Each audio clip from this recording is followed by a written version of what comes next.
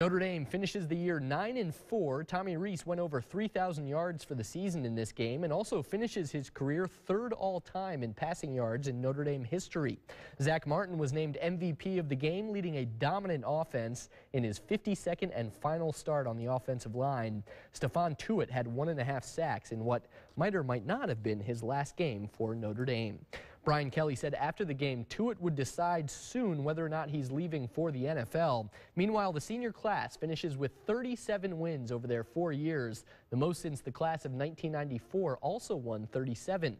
Sports director Pete Byrne was there for all of it today and has this report from New York City.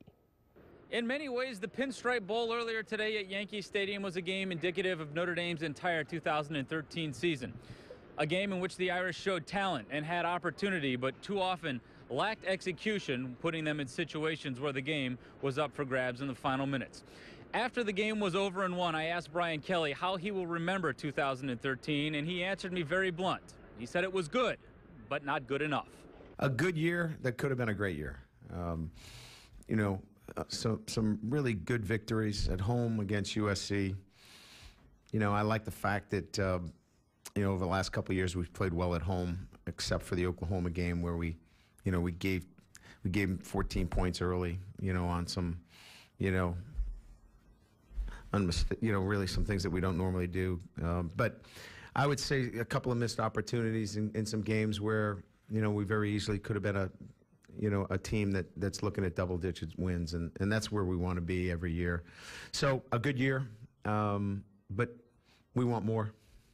It's not enough for us. 9-4 is a good year for Notre Dame. It's not what we sign up for every year. We wanted a little bit more out of this year. I agree with him 100%.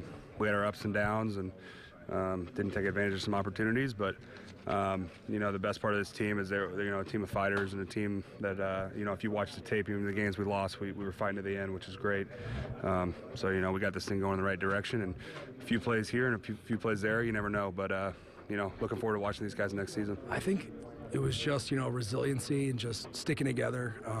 There's a few games that we thought we could have won, but, after those games, we just battled back and we stuck together as a brotherhood. Regardless of what was or wasn't accomplished by Notre Dame in 2013, images of the outgoing senior class, guys like Tommy Rees and Zach Martin and Bennett Jackson, walking off the field for a final time in their Irish uniforms, say far more than words ever could.